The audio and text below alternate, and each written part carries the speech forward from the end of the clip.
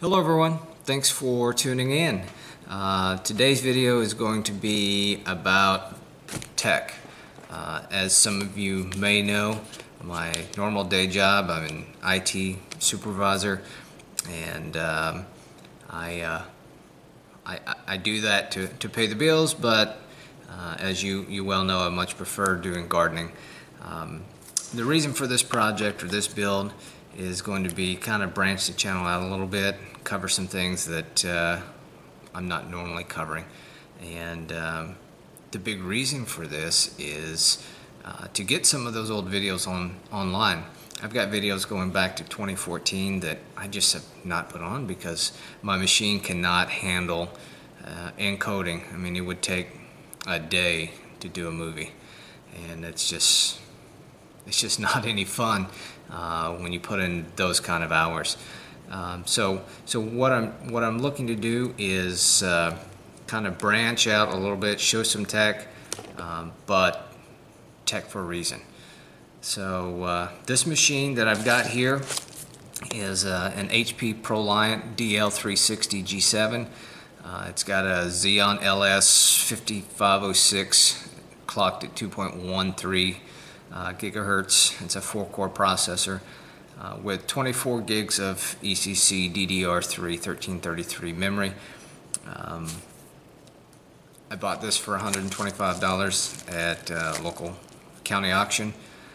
What I'm going to be doing is I'm going to be upgrading this machine to a matched pair of Xeon X5675s, 3.06 gigahertz hex core or 6-core processors.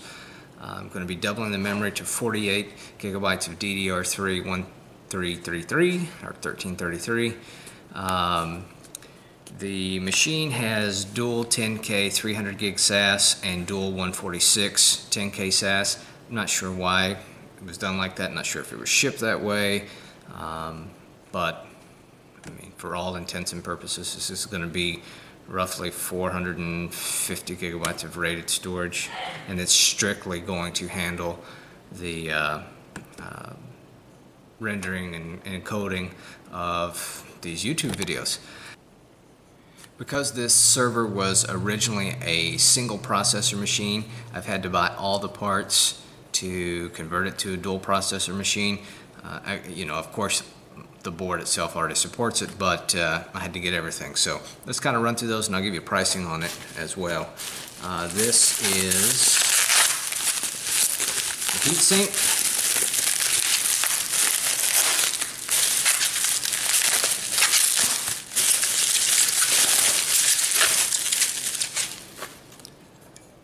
This is the heatsink. The heatsink cost me $14.95. It's a standard aluminum block.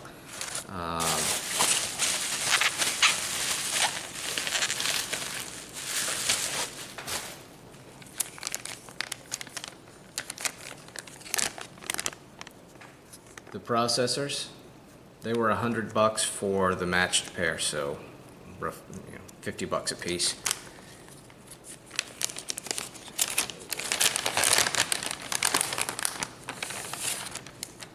These were used, of course, but see it right there. I think you can see that. I'm not sure, but they are. That's one.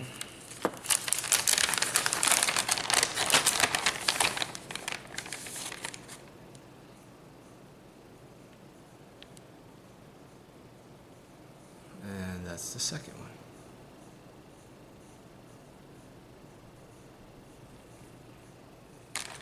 Set this aside.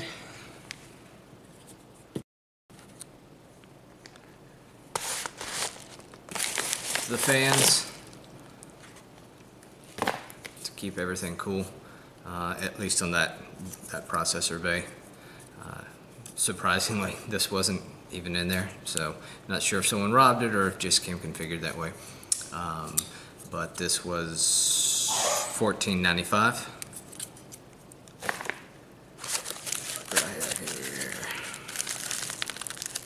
Oh, that's for another build. We'll throw that to the side. for a future video. And I got the additional 24 gigs of memory. That cost me $41.94 for 24 gigs of ECC memory. Again, it's PC3 1333 or 10066. I'm sorry, 10600. All right, so what we're going to do is we're going to start breaking down, getting everything apart, getting the top off, and putting everything together. Okay, what we're going to do is slide this top off.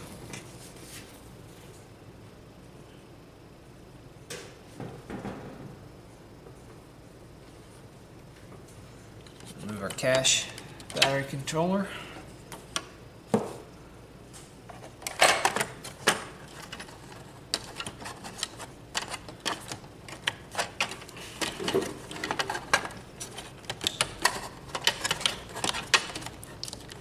Come on, you know you want to come out of there.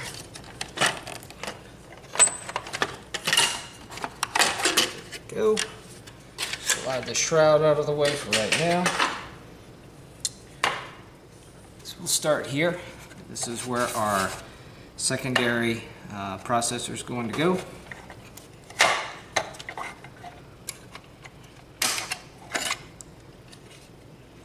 That shroud is no longer needed.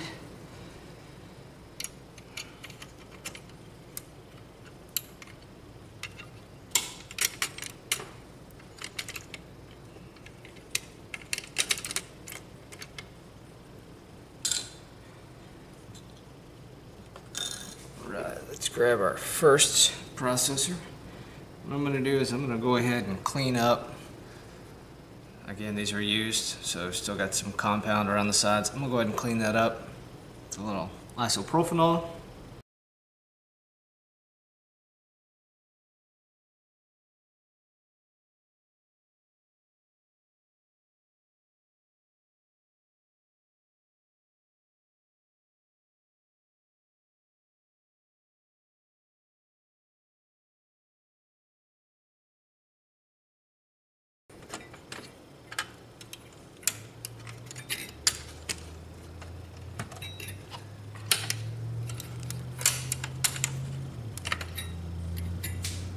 That one's done. Let's go ahead and put the fan in.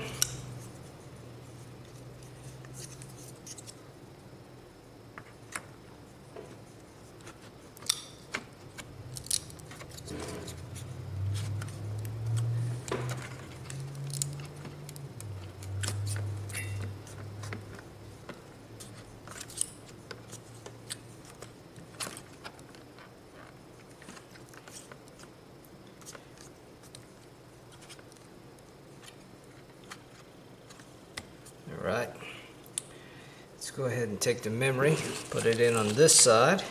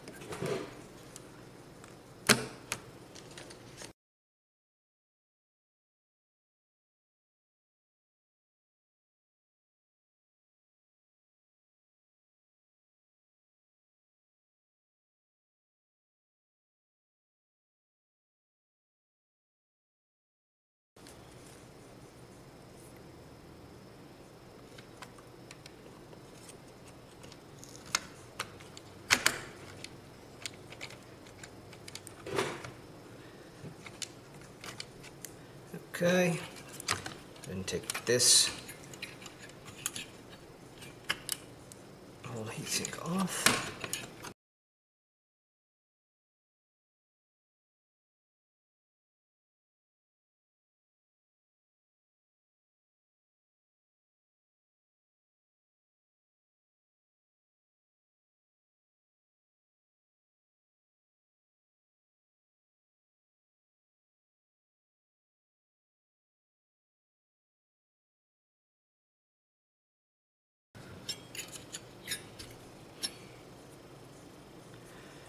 Okay.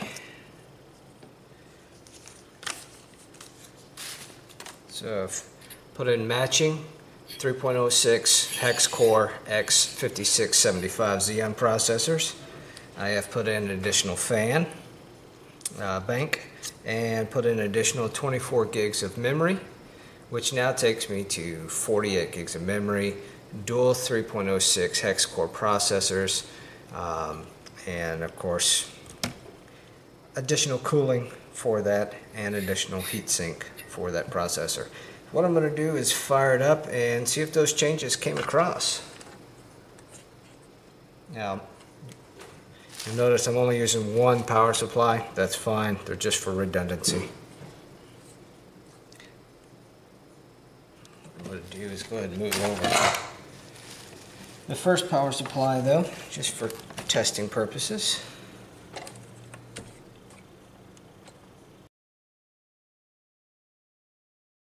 Well, that's not good.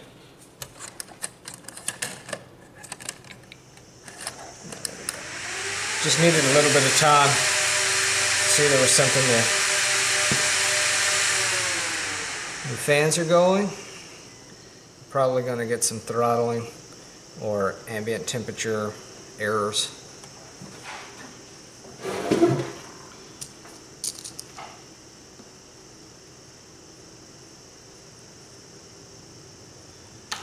Let's see what we got.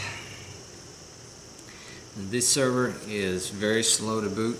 I'm not sure if it's just a function. And the shop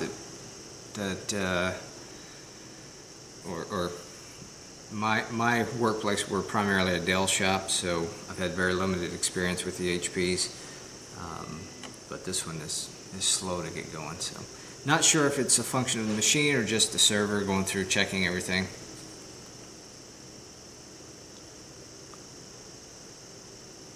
You can see it's quiet, really quiet now, even with the top off.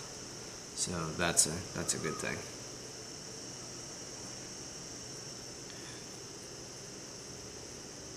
What I do like about this as well is internal SD and USB. For those of you that are more experienced with the HP line of servers, shoot me a message below, let me know.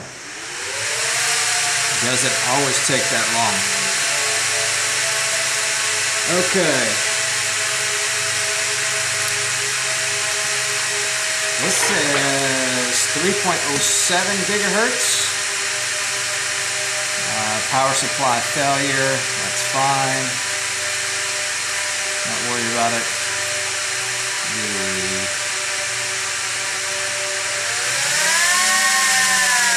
hyperthreading is enabled. 12 cores, 2 processors. It's interesting that it's coming up that way. 3.07 gigahertz instead of 3.06. I'll take it. You can see it's picked up sound with the fans. More than likely, I'm going to presume that HPs are like Dells. It's kicking high fan speed because the top's off, so you've got a thermal vent.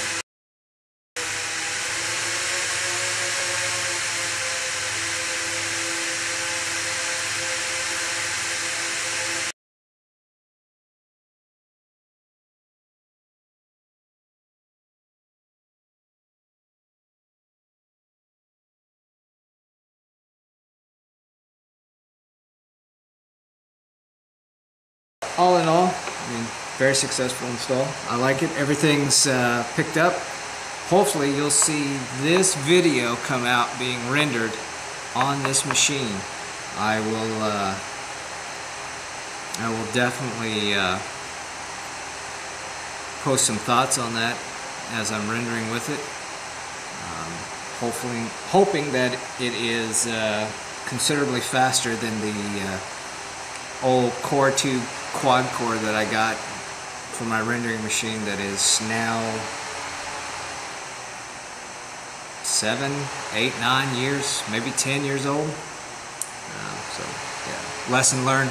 Do not try and render on old hardware, but it is what it is. It works for me. I work on machines all day. When I come home, I do not want to have to work on them again. in my personal life. So there it is. Hope you enjoyed this video. If you did, give me a thumbs up. If you didn't, you know what to do. Give me some constructive feedback. I'd love it. Again, I wanna see if moving into some more tech may benefit the channel any and all, or if you all like it. Also, like I said, if anyone out there has any HP servers, again, this one's a DL360 G7. If you have slow boot times, let me know. I'm just curious. I'm not used to it being this slow. Now I'm just rambling. Hope you all liked the video. Let me know. Have a good day.